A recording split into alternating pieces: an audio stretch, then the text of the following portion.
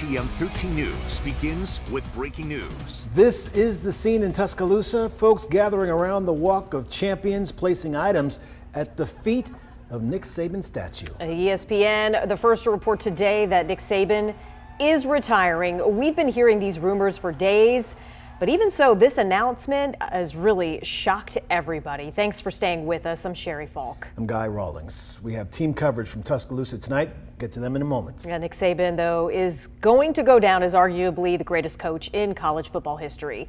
In his 28 years of coaching, he's won 292 games, the majority of those at Alabama.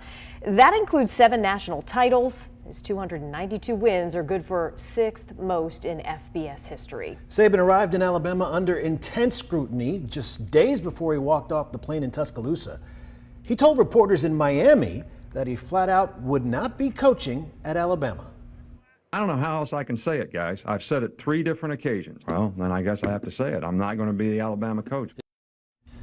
The late Mal Moore ended up wooing Miss Terry and eventually Nick, and to say the least, it's the end of an era. What Saban did at Alabama may never be matched. Yeah, 206 wins to just 29 losses, 6 national championships, 9 SEC titles. I guess we can all say it's an era of dominance like nobody has ever seen. The University of Alabama has been a very special place. This is a statement from Nick Saban that came in just a little while ago, him talking about what a special place the university has been to him and his wife. He went on to say that we have enjoyed every minute of our 17 years being the head coach at Alabama, as well as becoming a part of the Tuscaloosa community.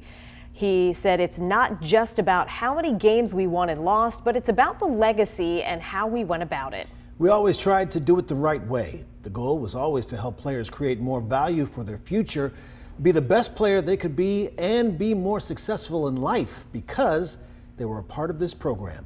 Hopefully we have done that, and we will always consider Alabama our home. We talk about what the team's accomplished, but he helped so many players achieve so much. Yeah, absolutely. As we have been mentioning all evening, Mark Ingram brought home the Heisman in 2009. Derrick Henry, Bryce Young, also Devontae Smith would follow. The list of great players that he brought to the capstone is unreal. 44 first-round draft picks, more than 60 All-American honors for 55 different players. And before Nick Saban, Alabama players had only won 6 individual awards. Saban by himself helped the Tide win 59. Every single 4-year player who played under Saban won at least 1 national title.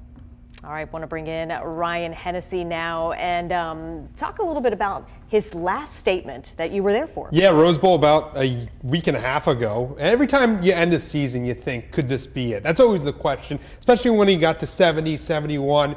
I didn't think this was it. Usually he thanks the media, very classy that he does that. But Nick Saban, final game against Michigan in the Rose Bowl. This was his final statement. Appreciate what the media has done all year long. It's great that you give a lot of positive self-gratification to a lot of players who work really, really hard and create a lot of interest in our sport. Thank you for that. That is Nick Saban's final statement as the head coach of the Alabama Crimson Tide.